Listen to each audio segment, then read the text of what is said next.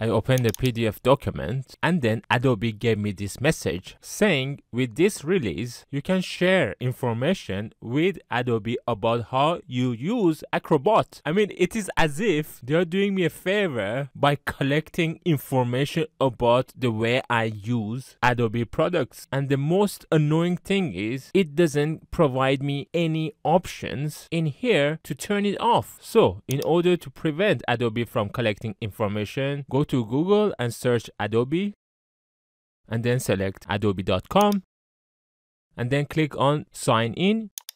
Enter your Adobe email address and then click on continue, enter your password and then click on continue, click on your profile's icon and then select manage account, click on account and security and then select data and privacy settings. These settings are for all Adobe apps. I've already turned off my desktop app usage, so make sure this is off. And then if you will scroll down, you could also turn off content analysis. You could also check whether any third-party app is connected to your profile. This should then stop Adobe from collecting information from your usage. You could also learn more about how Adobe uses your information by going to this website, which I would also provide a link in the description. If you still have any questions, please let me know in the comments and don't forget to like and subscribe to support my channel.